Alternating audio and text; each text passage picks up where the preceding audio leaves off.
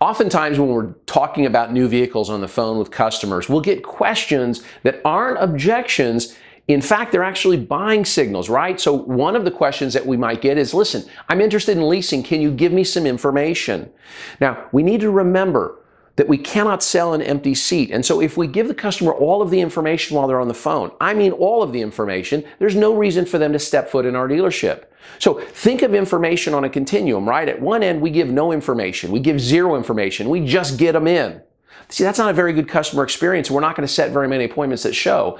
But likewise, at the other end of that continuum, that spectrum, where we give them all of the information, we vomit everything. We give them just enough information so that they can eliminate us. See, we're not very likely to get that customer to show either.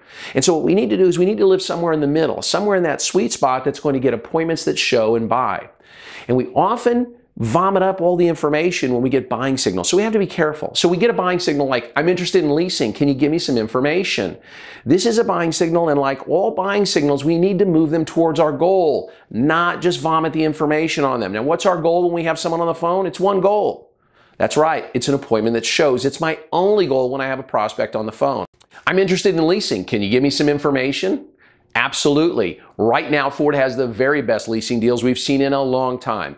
And there are plenty of great reasons to lease rather than buy, including you can get lower monthly payments. You can have a lower down payment. Another great reason to lease is the ability to be always driving a new car every 2 to 3 years. And finally, there are little to no out-of-pocket costs for repairs when you lease. Now, what I'd like to do is schedule a priority test drive for you with one of our leasing specialists. Was there a particular vehicle you're interested in driving?